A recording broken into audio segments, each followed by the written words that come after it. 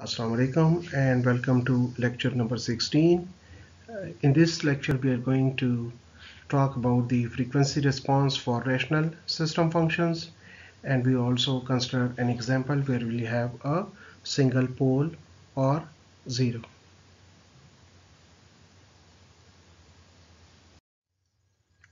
So today we are going to discuss about the frequency response for a rational system functions. So if an LTI system is stable and has the rational system function, then its frequency response has the form this one. So we can express this response in the factored form. So if you recall equation 13 in the previous lecture, I have written here. So h of z equals to b naught over a naught, and that's product k running from m up to n, and we have this expression. I hope that's very clear to you and it's quite straightforward. Now using the same expression, if we replace z by e of j omega, so we can obtain the frequency response in the factored form. Thus replacing z by e of j omega in this equation, so this equation can be written as e of h of e to the power j omega. This is equal to b naught over a naught and product k running from 1 up to m. Again here we have z inverse, so z inverse is basically z equals to e power j omega. Then z inverse will be equal to e power minus j omega. So we have the corresponding values that are equal to 1 minus ck e power j omega. Similarly, for the denominator case, again we have product k running from 1 up to n, 1 minus dk e power j omega.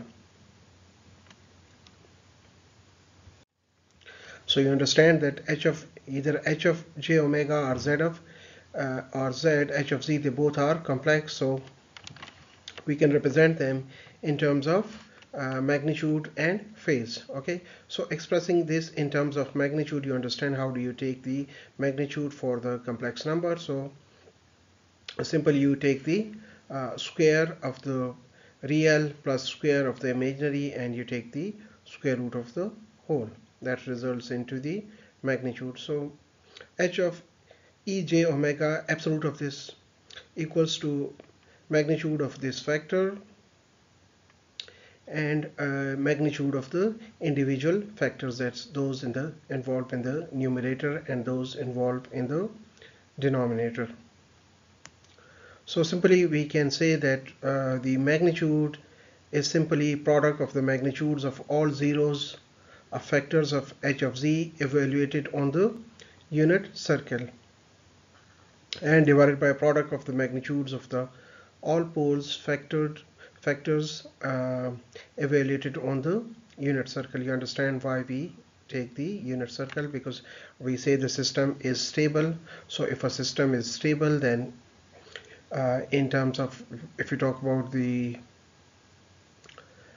impulse response, so its impulse response must be absolutely summable, or it must result into some finite value.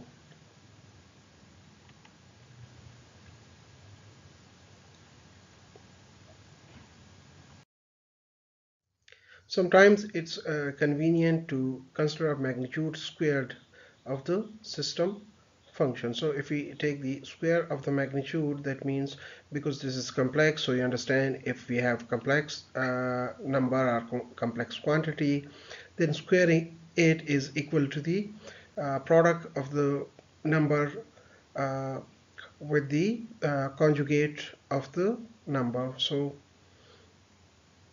for example, we have a complex number, to give you an idea. So we have, for example, a complex number z, such that z equals to a plus jb.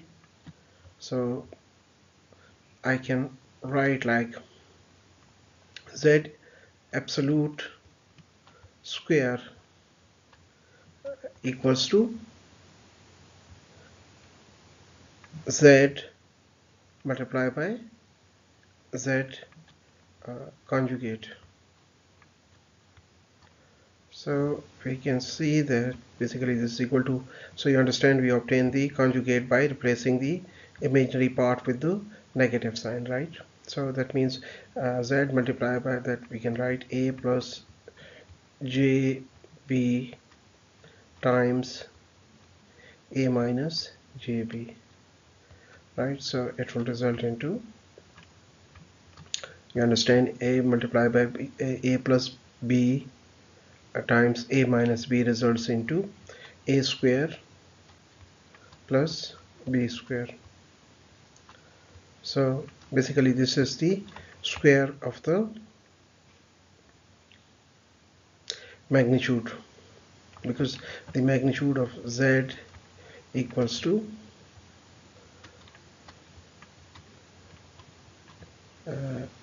a square plus b square whole square root. Thus, considering the magnitude square, the equation on the previous slide can be modified, and we have now that again the same term, right? That's square, so b naught over a naught, that's the scaling factor, and then we have product k running from 1 up to m.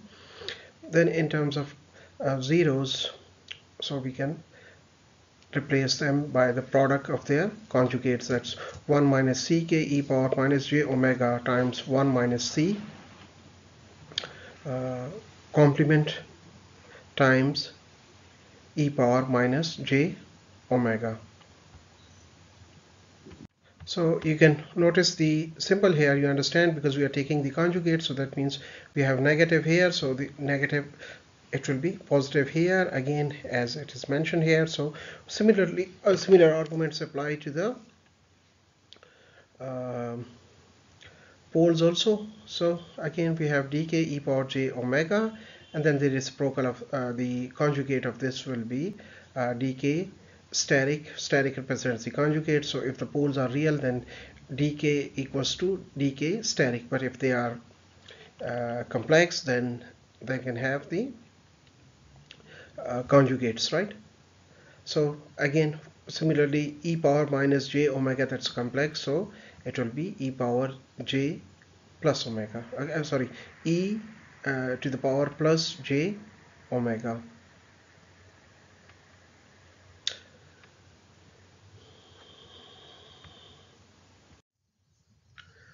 We represent the gain or the attenuation in dB. dB means decibel, right?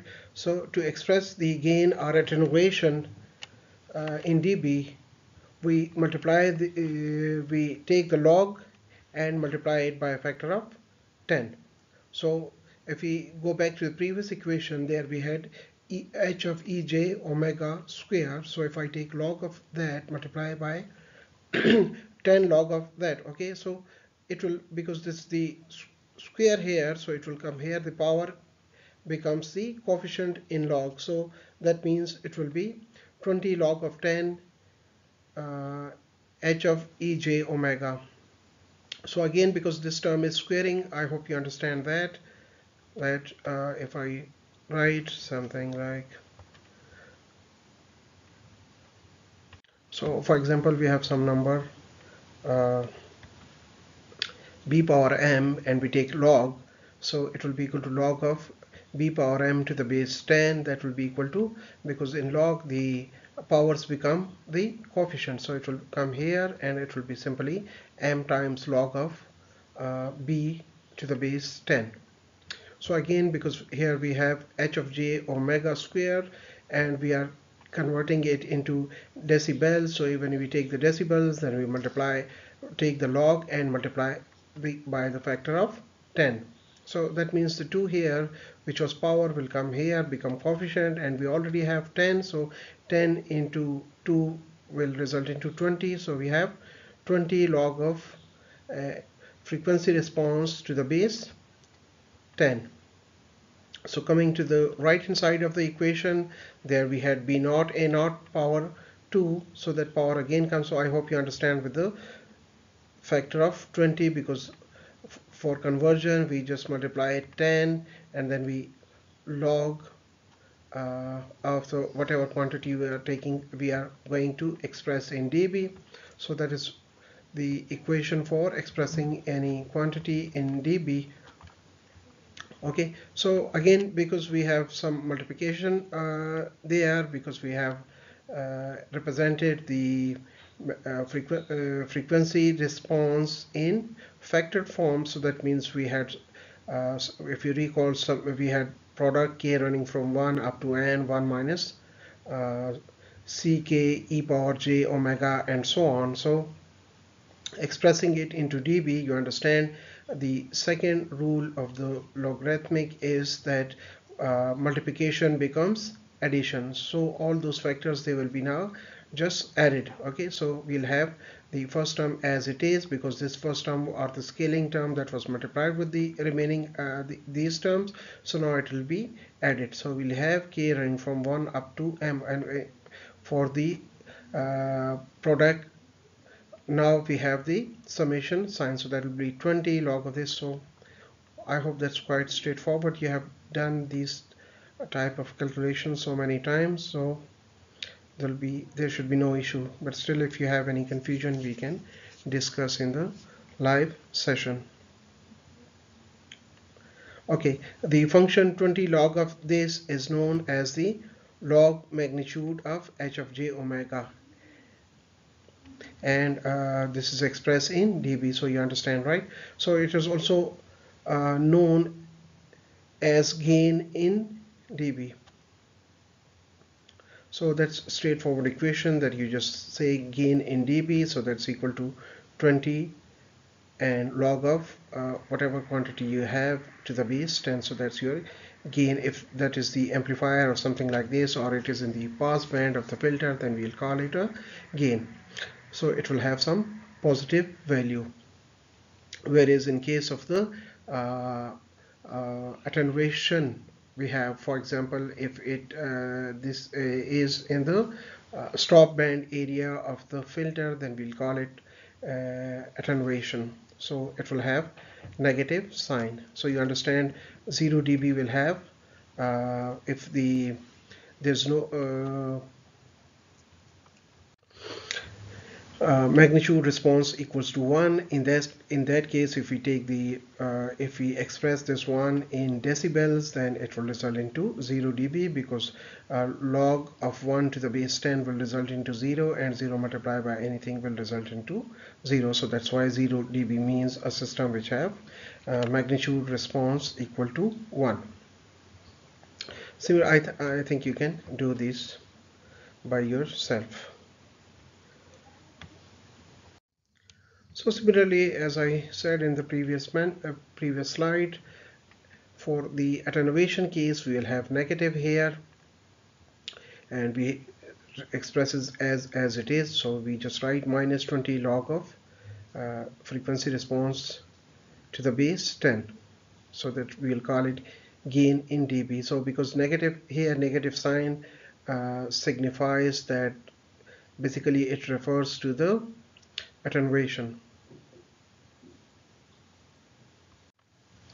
So because in case of attenuation, h e j omega absolute always have a value that is less than 1. So you understand, when something is 1, then its log will result into some negative value, and we already have a negative value here, so it will result into some positive value. So for example, if the response of the system for some particular frequencies is 0.001, then that will result into some negative value, and negative and already negative here will result into positive. So we'll have, for example, 60 dB attenuation. You understand why we take the log, so that simplifies the calculations, and that's also easy to read, because for very small values, the expressing it in log will result into some easy to read number. Similarly, for very large values, for example 1 million, 2 million, or maybe more again if you express it in the logarithmic scale, so it will result into some small number that will be easy to read. The other advantage is that the frequency response in dB is added to the log magnitude of the input Fourier transform to the log magnitude of the output Fourier transform. So that means, because when we find the output, so in Fourier domain the output equals to the input response times the input. So if we express it in a dB or in log, then simply it will be addition of the response with the input signal. So that means the effects of both magnitude and phase are additive now, which were previously in product form.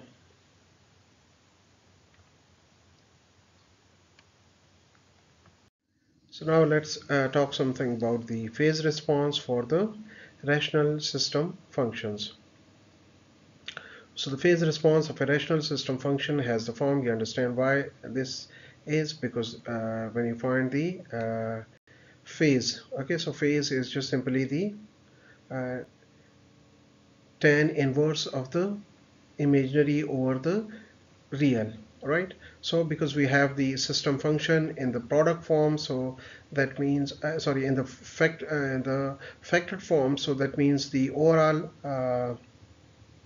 phase of the system will be equal to the individual phases in the numerator minus the individual phases in the summation of the individual phases in the denominator, or you can also say that it will be summation of the phases introduced by the zeros minus the summation of the phases introduced by the poles. So we can simply write, because the rational system function consists of the scaling factor, that is b0 or a0. So we have the phase produced by this one plus the phases of this one, and again minus the phases. These are the denominator are the phases introduced by the poles. So you understand why we take the negative sign. Or let me show you an example so that you understand why we take them with why we take the poles with a negative number. So because all these numbers are multiplied, so that means the phase here, okay, phase introduced by z0, the overall phase of the numerator will be phase introduced by z0 plus phase introduced by z1 plus phase introduced by z2, and here again the overall phase will be phase produced by z3 plus z4. So because they are sum, so when you bring it here they will be subtracted. So overall phase of this one will be something like z, okay, I just write angle of z, that will be equal to angle of z0 plus angle of or argument of z1 plus argument of z2, right, and again minus argument of z3 minus argument of z4. So you understand, we can write it in the summation form like we have expressed it here, and similarly for the phases introduced by the poles are subtracted.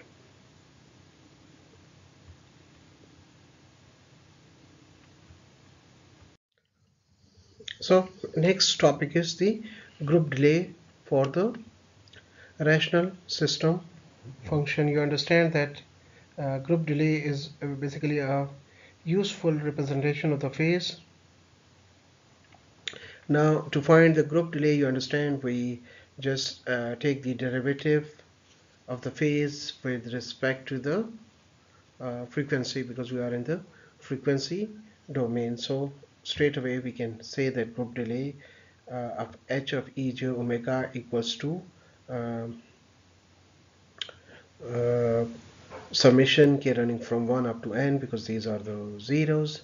So we take for the each factor of the zero the group delay, and you understand group delay is basically the derivative of the argument of uh, argument, right? So that means we have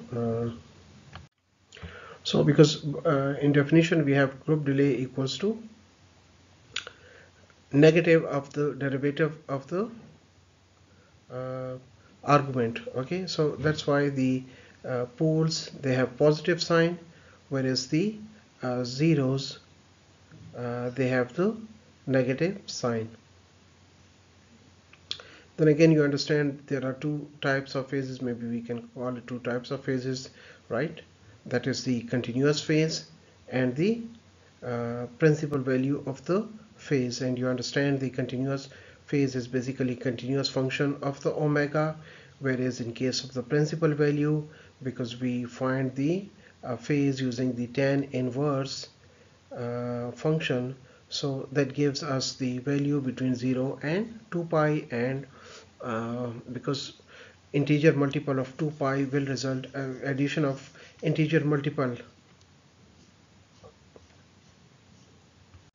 will not affect the complex number. So that's why whether you are using calculator or you just find using the tan inverse equation, we always get the uh, principal value, and you understand principal value is limited to 2 pi. It's not continuous function of the omega.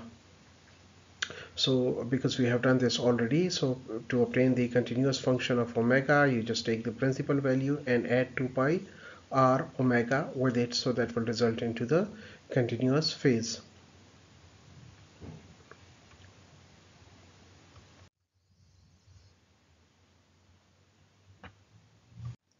So with this we end the discussion on the magnitude, log magnitude, or the uh, phase and the uh, group delay. So let's have an example, right, for the frequency response. And in this particular example, we assume we have a single pole or a zero. So that's the generalized thing, and we just say we have a factor that is single factor, and we have 1 minus, it's equal to 1 minus uh, r e power j theta e power minus j omega, where r is the radius and theta is the angle of whether it's a pole r0 in the z plane. Now this is a typical uh, of either a pole r0 at radius r and angle theta in the z plane. So taking the square magnitude of this factor will result into you understand that we can represent it as the this factor multiplied by the uh, conjugate of this one, so that will be 1 minus r j theta e power minus j omega times 1 minus r e power, right, because we are conjugating it, so all those terms that involve uh, imaginary part will be uh, will have inversion in the sign. So it was j theta, now it will become minus j theta, and this is, it was minus j omega, now it will become e j omega. So by taking the product, we'll find this is basically equal to 1 plus r square minus 2r cos omega minus theta. So let's find the magnitude response in dB. So you understand this thing, that's quite straightforward, right? So again, finding the expressing the magnitude response in the dB, right? So that will be, you understand, we'll just multiply it by 10 and we take the log of that. So that means the right side will also multiply by 10 to the log of this plus this. So that this is the magnitude response of this single 0 R pole. Okay, again the principal value phase is obtained by taking the tan inverse. So tan inverse real or imaginary will give us the principal value of the phase. Similarly, group delay can be found by taking derivative of minus d upon d omega of this thing. So that will result into this. So let's see the magnitude response as a function of omega for different values of theta. So to do this, we just assume we take r equals to 0.9. In that case, when we put 0.9, this is I have written again here the equation 20. So by putting this can be simplified as, so because these are multiplied, so you understand the powers will be added. So that means we have 20 log of 10 1 minus r, and this will become j theta minus omega. Now assuming r equals to 0.9, and we'll have dips sharply in the vicinity of omega equals to theta. When omega equals to theta, so that means theta minus this will result into 0, anything power 0 will result into 1, and we have 1 minus r. Now because we have fixed r equals to 0.9, so 1 minus 0.9 will result into 0.1. Now log of 0.1 is equal to minus 1, so that means 20 multiplied by minus 1 will result into minus 20. So for r equals to 0.9, the minimum value we will have is minus 20 dB. So in the solid line shown here is for the theta equals to 0, when theta equals to 0, and this is frequency. So when frequency is also 0, at that point they are equal, so we'll have minus 20 dB of gain. Similarly, we'll have maximum value when omega minus theta is pi. So this is the point, because for the solid line we assume theta equals to 0, so that means the difference will be omega minus 0, so that means omega equals to pi. So when omega equals to pi, this is the point, and it will have the maximum value. So again, because by putting omega equals to pi, it will result into e power minus j pi, because so in the rectangular form we can write it as cos of r into cos of pi minus j sine of pi. Sine of pi is 0, so that will result into minus r into cos of pi, and cos of pi equals to minus 1, so it will be 1 minus r will become 1 plus r, and 1 plus r is basically 1.09. so 1.09 will have the log, and it will result into 5.57 dB. So here this is 5 dB, so it's slightly higher than this one, so that's 5.57 dB. Again, if we take theta equals to pi by 2, so you can do the calculations for that.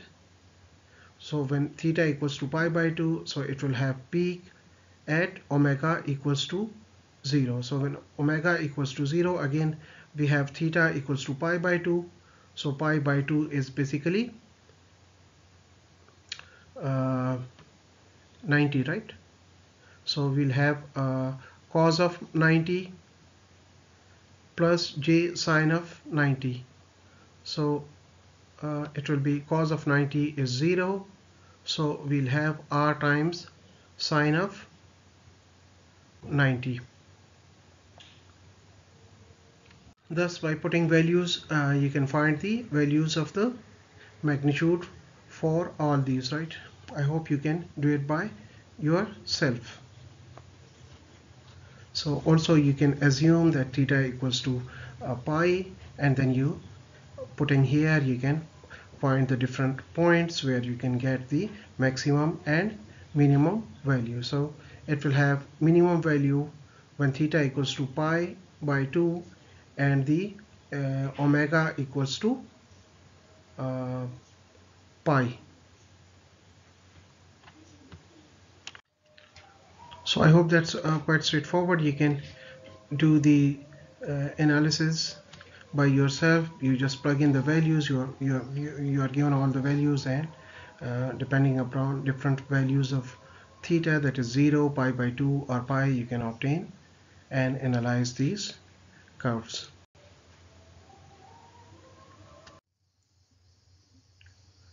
The second thing is the phase as a function of omega.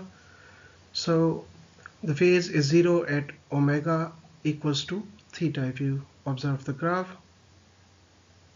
So for fixed r, which is 0.9, the function shifts with theta. So using equation 21, you can find the values of the phase, that is in radians, versus the frequency. So for example, here solid curves represents the when theta equals to 0. So you put an equation 21, theta equals to 0. So when omega is 0, it will be 0. When omega will increase, the theta will start increasing, right? So I think these are quite straightforward things. So still, if you have any confusion, we can discuss in the class.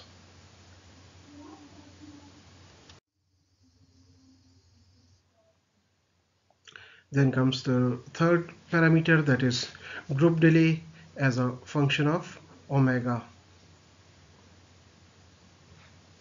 So we have high slope of the phase around omega equals to theta,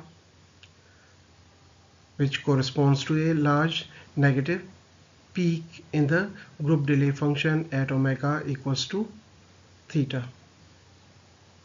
So again, we have three different values of the theta, that is 0, pi by 2 and pi.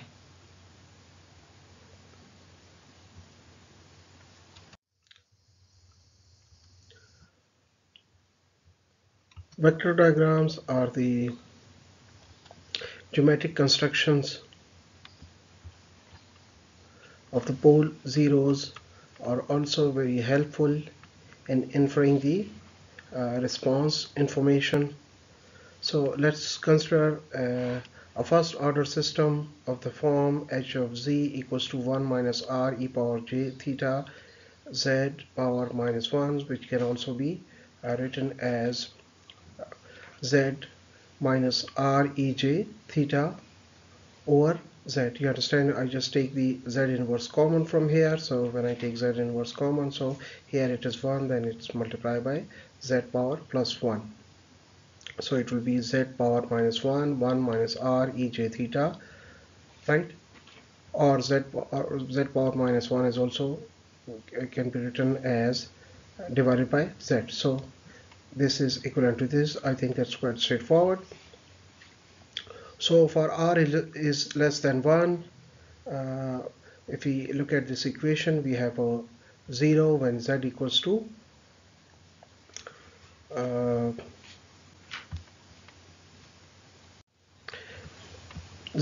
r e j theta, and we have poles when z equals to 0.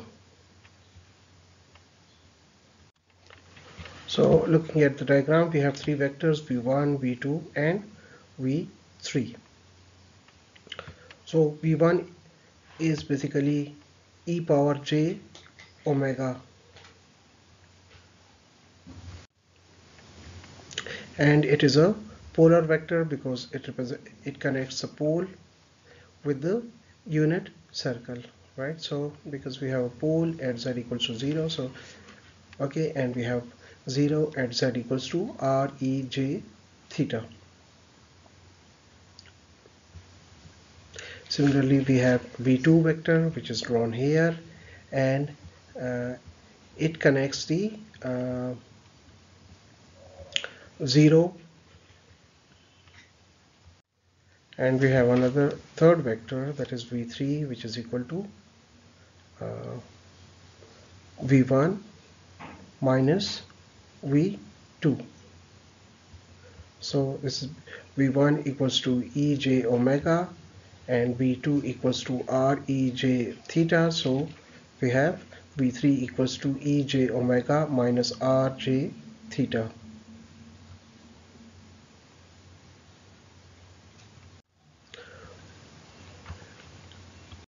The magnitude of the complex number ej omega minus r e j theta divided by ej omega is the ratio of magnitudes of the vectors, that is v3 and v1. So we can write that r e j theta times e minus j omega, this is equal to uh, magnitude of ej omega minus rj theta divided by ej omega. Now because you know ej omega minus rj theta, this is equal to v3 and this one equals to v1, so we can write it as a ratio of v3 and v1. So because the absolute value of v1, which is ej omega, you understand, is 1, so that means the uh, magnitude of this is basically equal to v3. So the contribution of a single pole factor 1 minus rj theta z inverse to the magnitude function at the frequency omega is length of the zero vector v3.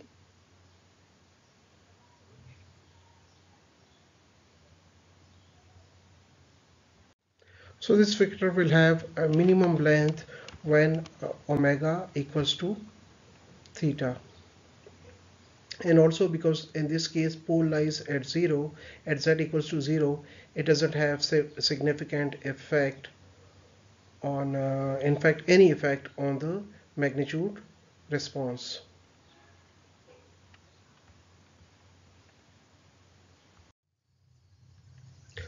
So as I said on the previous slide, that the 0 vector has minimum length when theta and omega are equal. So you understand this is omega and this one is theta, so either bring it here, so at this point they will be same, and the length of the 0 vector will be minimum r if the uh, v2,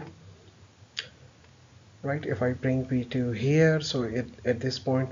But anyway, in general, anywhere when theta and omega are same, they are collinear, and the uh, v3 or 0 vector will result into 0.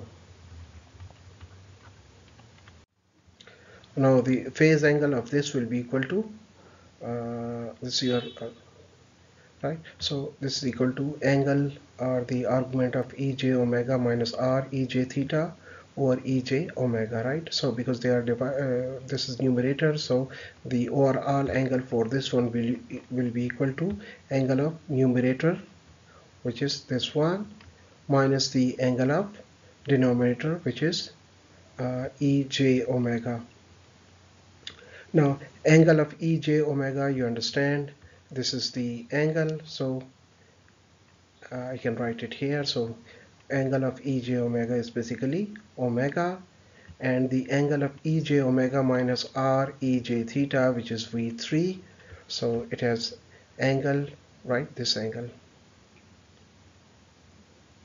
So we represent this by phi 3, so that means the overall angle for this will be equal to phi 3 minus omega. So the phase function is equal to the difference between the angle of the 0 vector, that is phi 3, and the angle of the pole vector from the pole at z equals to 0 to the point z equals to ej omega. So this one, right? So because the angle of the pole vector is omega, so I hope that's quite straightforward. So, okay, see you in the last section. Allah Hafiz.